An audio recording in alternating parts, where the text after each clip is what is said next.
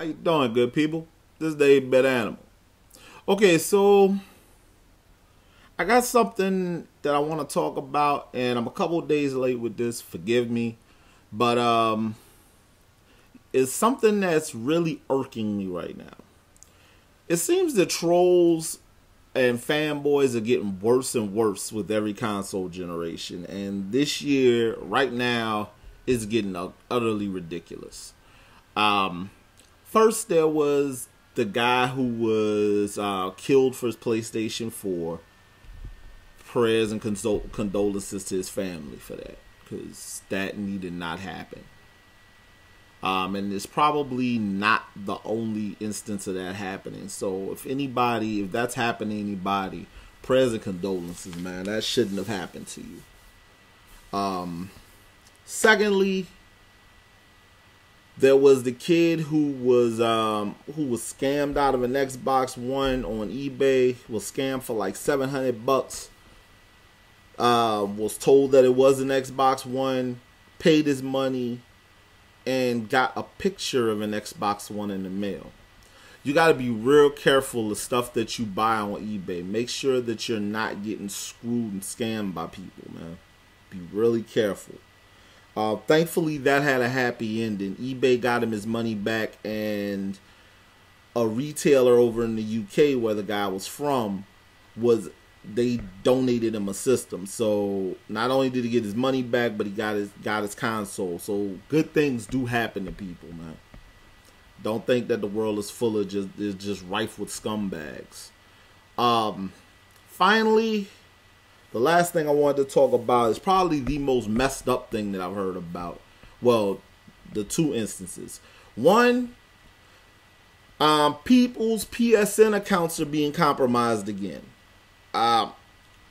So there are reports floating out there, and they're coming out more and more that people, that their stuff is being jacked, they're being phished, and their banking information is being stolen via PSN. Be really careful with the information that you put on these consoles, man. Make sure that your stuff is secure. If you got to log in and log out, when you manually log in and log out if you have to, because we saw how vulnerable Sony's infrastructure is a few years ago when PSN was just down for a month. So be very careful, be mindful of these things, because they happen, and apparently they are going to continue to happen.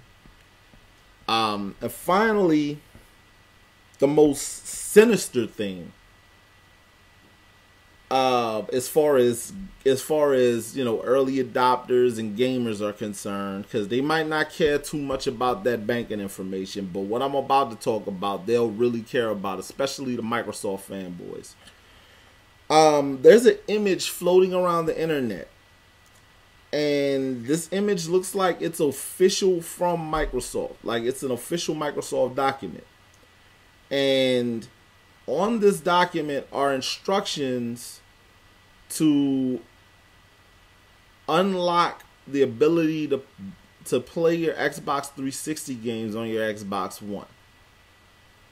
And what these instructions do is they open a debug menu, which I don't know why that's even still on the Xbox One retail consoles. That doesn't make sense. But they unlock, that's opened up, and then if you follow those instructions correctly, it'll put your console in a constant reboot, in a constant reboot cycle,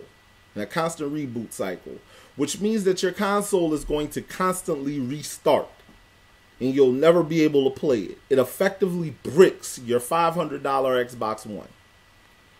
Now, I don't know why this was supposed to be a good idea for gamers. Why people thought this was cute and funny, but it's messed up. And I wonder if there are PlayStation fanboys Sony fanboys out there who would be equally upset by something like this. Because at the end of the day, this weird battle for superiority between Microsoft and Sony, when at the end of the day, you know, they're going to get the same. Their consoles are, for the most part, going to have, most of their libraries are going to be identical. There's going to be very little differentiating those consoles. So why this alleged beef over something that doesn't really matter is out there, I don't know. But long story short, at the end, just be mindful of the stuff that's coming out there. If Major Nelson comes out and says that it's not a real thing, it's not a real thing. Because with regards to Microsoft, be mindful. Don't trust everything that you get off the internet. I'm just saying. This has been 8-Bit Animal. Y'all have a good day, man. I'll catch you next time.